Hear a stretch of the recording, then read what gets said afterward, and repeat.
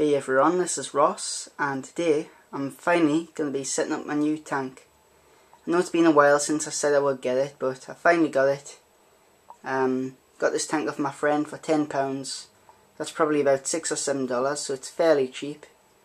And it's a rimless tank. I absolutely love it. It's actually a clear seal tank, which is the type of tank that I usually use. This tank is a clear seal, as you can see. And it's a good quality brand. I mean, I've never had any leak, and they usually come with this kind of ugly guard up here. Doesn't look very nice. You can actually take that off because it doesn't support the aquarium in any way, but there's a glass guard there and that actually supports the aquarium. So if you take this black guard off, you can see the glass guard, and there's loads of silicone and stuff, so it's really ugly.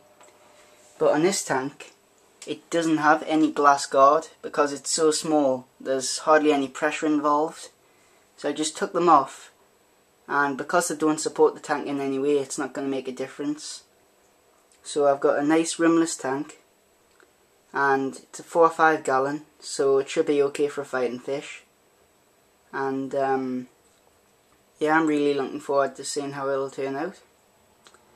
For the substrate, I'm using akadama bonsai soil. It's otherwise known as molar clay, and it's also kitty litter. I was recommended it by Bez, Bezic on YouTube, and I think Nick has used it as well. I think his channel is Nick's Wet World. I'm not sure about that though, but I just love it. It's a nice red colour. It's basically a baked clay, so it's kind of like fluorite sand and a mano soil. But I just thought I'd give it a try.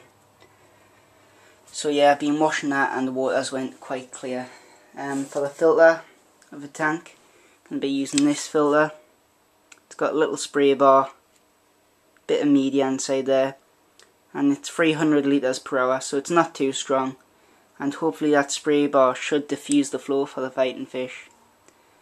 This is the main piece of wood that's going to go in the tank. Some of you might remember that. My room is in a bit of a mess at the minute, but I can tidy that up.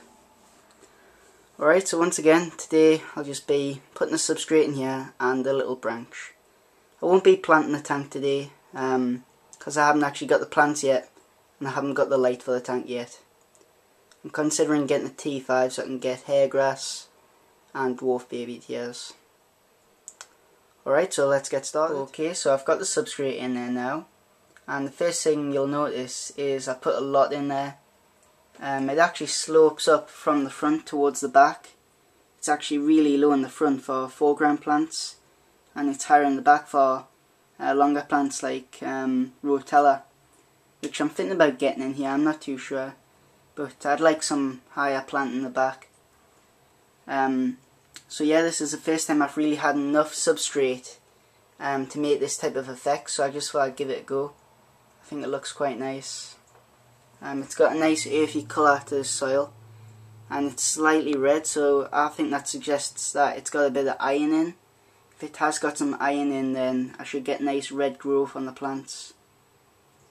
I'm going to talk about the supports for a little bit. It's got some brackets underneath, 1, 2, 3, 4, 5, 6, 7, and it's also got 3 pine supports. The reason why it's got so many supports is because I thought I was getting a bigger tank than this. Because me and my friend arranged it over Facebook, so I wasn't sure of exactly how long the tank was, although he did tell us. He just said it's a clear seal, so many inch, and I didn't really measure, but yeah, it's okay. If I had actually got the bigger one, it would have been quite hard to get my hand over the top, so I think I got the better one, and it's rimless, so yeah, it looks quite nice.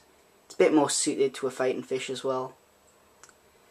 So yeah, I've got the substrate in now. Next thing I'm going to do is put in the wood, and after that I might put in some rocks. Okay, so I've got the wood and the rocks in the tank now, and that's pretty much it. That's all the aquascaping I'm really going to do. It's only took about 5 minutes to put it all in. And I can't really do much more because I haven't got any plants at the minute, but next week I should be getting some plants, and I'm thinking about getting a T5 light, so I'll make a few videos on that. I'm also going to be getting some pogo stem and hell fairy, which is a small little twisty plant that I used to have in the 15-gallon on the right hand side, if you'll remember. I'm going to be planting that around the base of the rocks and around the base of the piece of wood. But yeah, it's starting to come along. So now what I'll do, I'll just fill it up with water and I'll show you once I've done that. Okay, so the tank's full up there now. I've got the filter running. The water is slightly cloudy, that's just because I disturbed the clay. But it's actually cleaner than the fluorite sand in that tank, which I'm really happy about. So yeah, I'm looking forward to putting plants in this tank. I'm going to leave this tank to cycle for a week and a half to 2 weeks. I'm going to start off the ammonia source by just using some flake food or some bloodworms, and I'll put those in. They should release the ammonia, it'll turn into nitrite and then into nitrate, and then it should be ready for the fighting fish. I'm going to be getting either a T8 or a T5 light. I'm going to be mounting it on there, on the top, so I can access the tank easily. I'm thinking about getting some Riccia fluteans. It's like a moss for this little branch. I get lots of carpeting plants and maybe some rotella in the back. So yeah, I think it's looking really nice. I'm going to give you a few facts about this clay. Molar clay is found 3 meters deep below Japanese forests, although this one is taken from European forests. They then dig it out, it's 3 meters below. They dry it out, they then bake it to kill off any diseases and parasites, and it also hardens it. They then break it up into small pieces and it goes for sale. So that's basically it. So it's packed full of nutrients, and it actually pulls nutrients out of the water column. So it's not ideal for plants like Java fern or Anubias that rely on nutrients from the water column, and it absorbs those nutrients and makes them available for plant roots. So I hope you like this video. If you did, then please leave a nice comment telling us what you think. Please like the video and please subscribe. Thanks for watching. Bye.